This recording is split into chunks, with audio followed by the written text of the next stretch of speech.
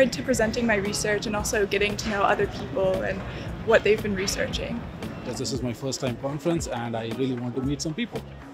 I'm looking forward to presenting my research and then also just meeting like-minded people who are interested in the different aspects of engineering education, making sure underrepresented groups are included and represented in the education.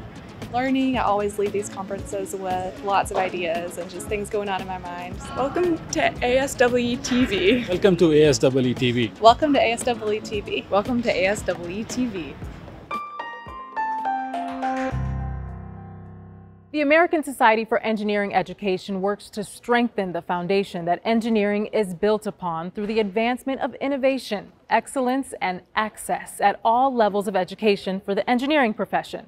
ASEE is home to some of the greatest minds, promising students, and innovative educators. And we'll capture it all right here on ASEE TV. I'm your host, Iris Perez, and today we'll be speaking with individuals paving the way for the future of engineering education. Join us as we sit down with ASEE's Chief Academic Officer, Chief Information Officer, and the Chair of Equity and Inclusion Committee. Take a deep dive into some of the educators making a difference as we visit Texas A&M, George Mason University, Wilbur Wright College, and Clemson University. Happening right now on ASEE TV. ASEE TV is your source for everything engineering education. Be sure to catch ASEE TV on TVs at the Minneapolis Convention Center, in select hotels, and of course, you can always find us online at the ASEE website, YouTube, and Twitter. First up, let's sit down with ASEE's Chief Academic Officer, Jacqueline L. Sayed, and discuss what's new with ASEE's academic strategies and educational programs. Thank you so much for joining us, Jacqueline. First, let's start with your title and how you're involved at ASEE. Sure. I'm the Chief Academic Officer and the Managing Director for Professional Services. ASEE is made up of several sectors, and the professional services houses academic services, education and career development, ECD, fellowships and research opportunities, FRO, institutional research and analytics, IRA, and P12 and DEI. So it's a lot of different areas. So what learning services are available in ECD? Let's start there, and who are they for? Education and Career Development houses also Learning Services, LS. So within Learning Services, there are different courses and webinars, and they can be customized. One of the most prominent are the Delta courses, which help with build leadership at all phases of a faculty career. As ASEE members are largely engineering educators or faculty and administrators, those are really our targeted audience. So what new specialist consulting programs have been implemented in academic services? Well, the specialist program is within academic services, and what it is our members can apply to be an ASEE specialist.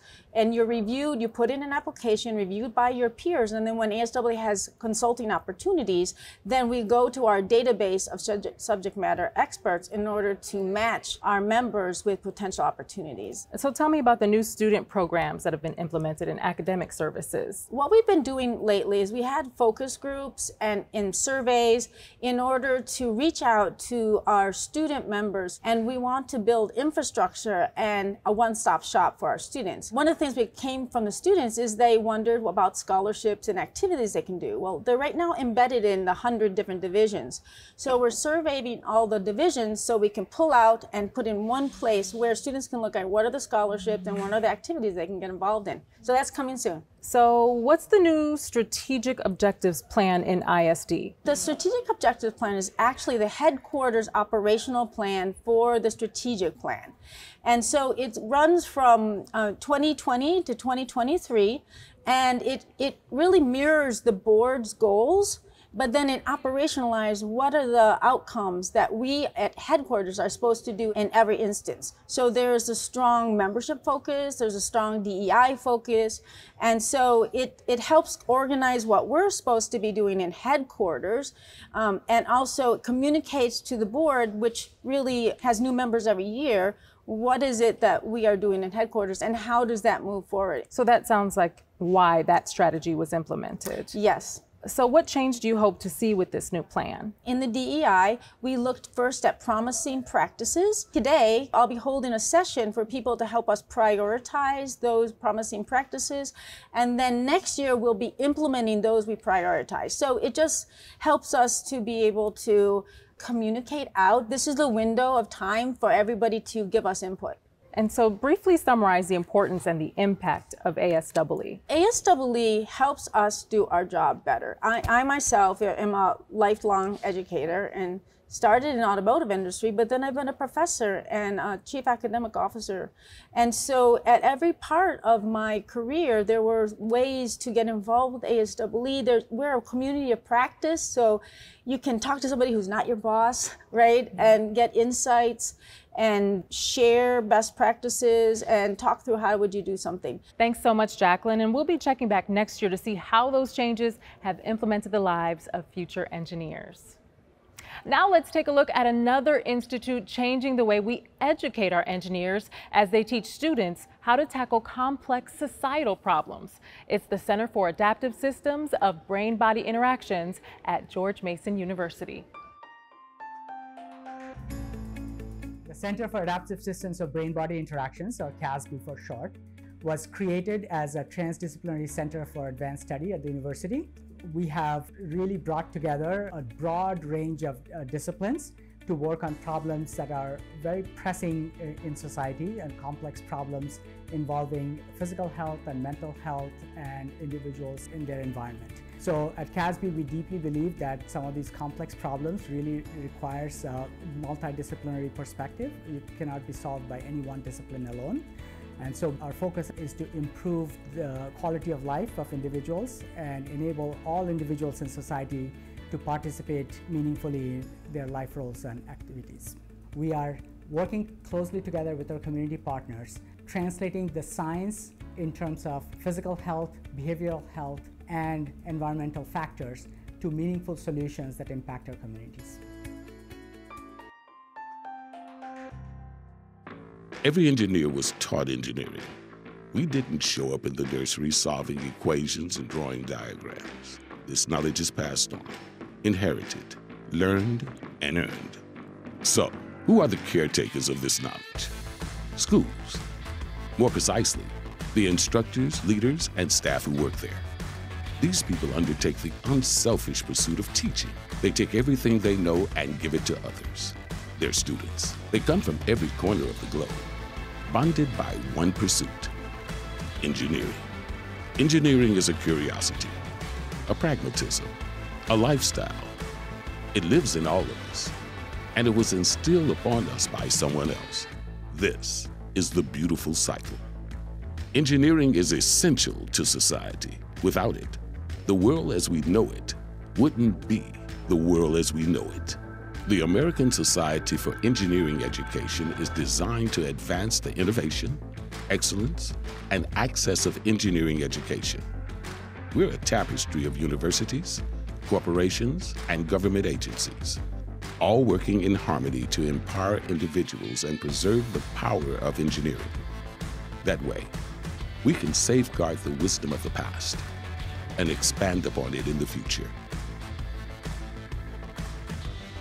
ASEE.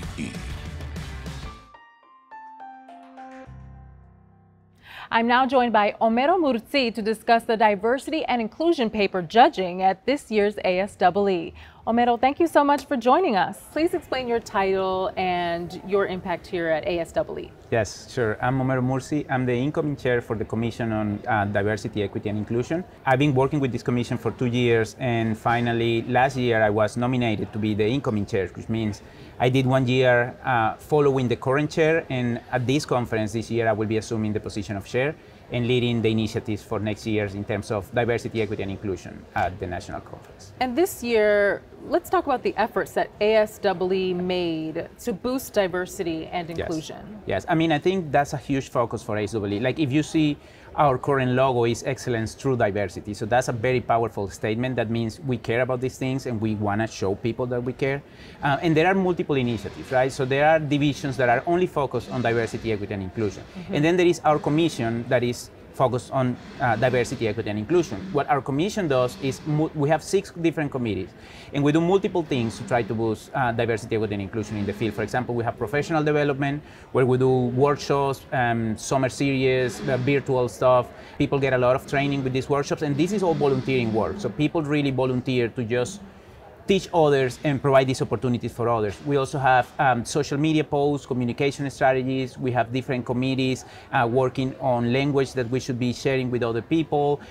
So many multiple things that our commission does. For example, this year we focused on this was the year of impact on racial equity, where we have, and I know there will be some conversations about this later on, but we did a lot of work trying to really show the impact that diversity and inclusion can have in the field. It's so critical, especially now at this time where the demands are loud and clear. So can you explain the issues and the lacking of diversity and inclusion in the engineering education community? We spend a lot of time focusing on recruitment, right? We spend a lot of time creating programs to bring Latinx kids or African American kids, and then we engage them and we make them really happy about these opportunities. But the reality is that when they join the college or the universities, that stops. And it's more difficult to find support systems that will continue supporting them through this path. And they feel lost. They feel like they don't belong. They feel like they are in this new space where they don't have much people that look like them, that have their same experiences. So it's really challenging for them. And I think that also impacts their completion of degrees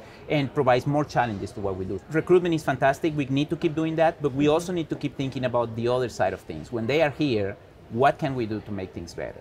Right, and make sure that they're carried through with support.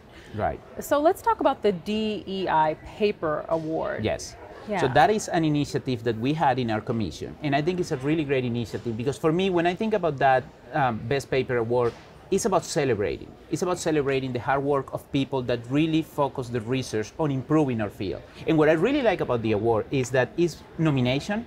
So any division at ASEE can nominate papers. So it's not coming from one single side. So you can see, for example, a paper in mechanical engineering that is very technical, but it still has a focus on diversity, equity, and inclusion, and it will be nominated. So we have a broad range of papers from multiple aspects of engineering education that have been nominated because they have a focus on diversity, equity, and inclusion, which I think is a strong message to say this work can happen in any space in engineering education. It doesn't have to be in one particular aisle.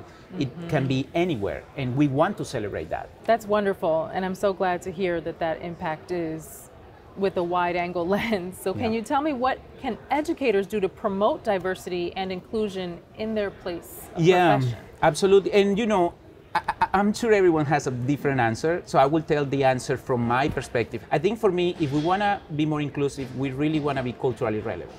And that means we really need to value the stories of all of our students. And sometimes we try to remove those views because we want the traditional views, right? The dominant group views, the things that we've been doing forever. And I think we need to move away from that and start really thinking about all the other opportunities. So if I have a singer in my class or a painter, if I have this engineer that also has this passion for art, how am I bringing that into the classroom? How am I bringing their stories?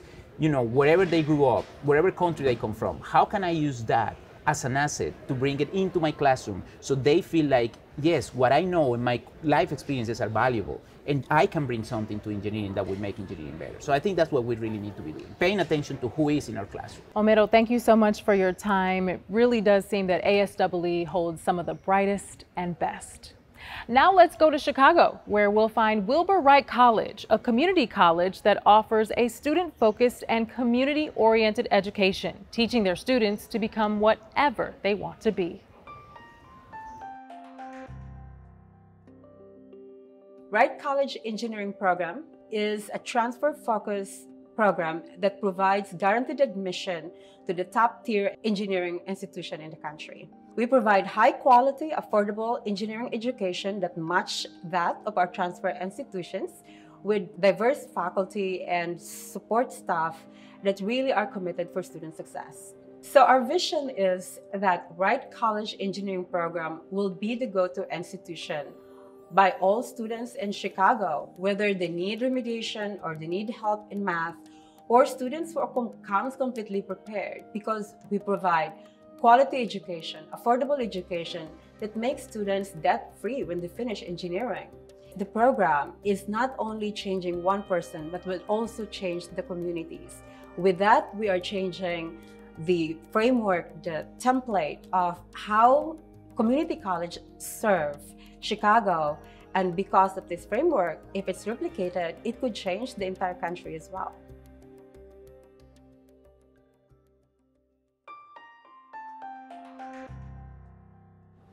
ASEE's Chief Information Officer, Jasmine Rathod, joins us virtually with exciting news on ASEE's updated systems and software at this year's event. Let's find out what's new. Welcome to ASEE's annual conference in Minneapolis.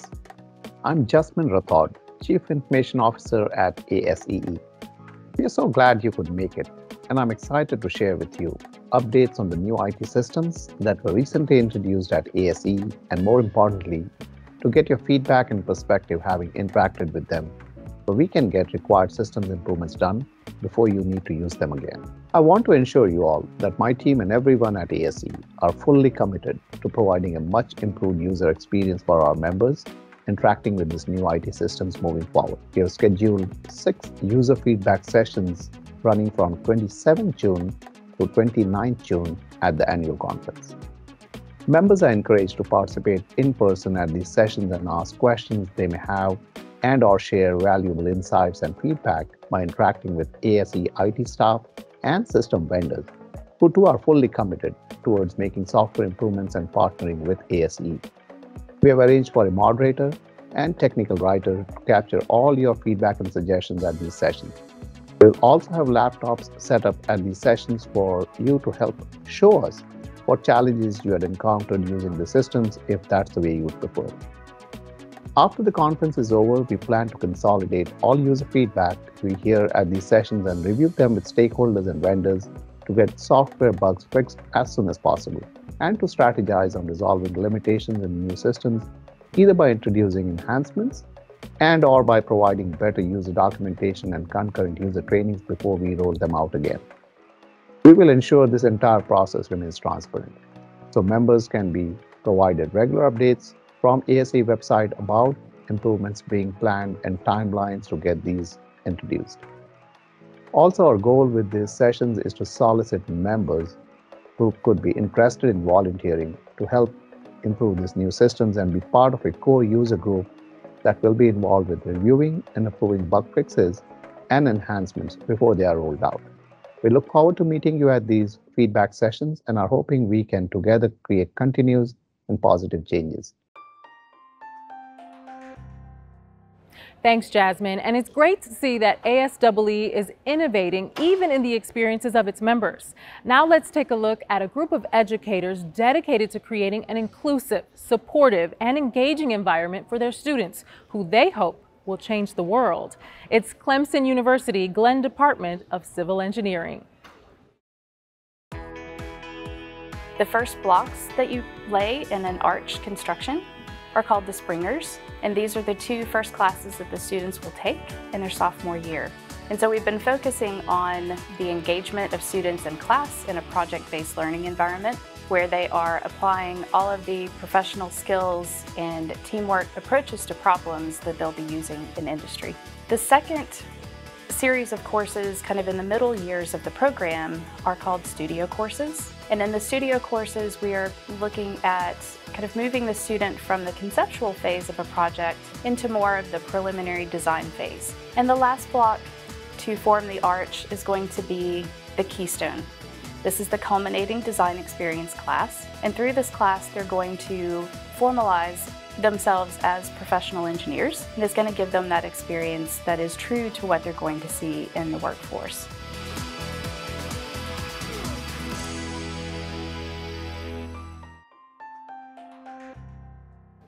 Texas A&M's Institute for Engineering Education and Innovation connects educators, researchers, departments, and institutions, both internal and external, to build stronger communities and improve engineering education. Let's see how they've earned their reputation as an established innovator in the engineering space. One of the really exciting things the Institute for Engineering Education and Innovation does is working with our academic professional track or non-tenure track faculty to help them systematically evaluate their pedagogical innovations, as well as helping them get introduced to engineering education. We have more than 700 faculty here in the College of Engineering. That includes tenure-line faculty, academic professional track faculty, which are individuals who come here with some industry experience, maybe with expertise in instruction. DEI, or inclusivity or belonging, is one of our core principles and one of the things that we're best at, and specifically we're best at growing at. We have been having a lot of programs that help faculty get more comfortable with doing things that improve DEI in the classroom, that improve belonging in the classroom. If I am to be able to solve global problems that we face today, I have to embody the diversity of the societies I will serve.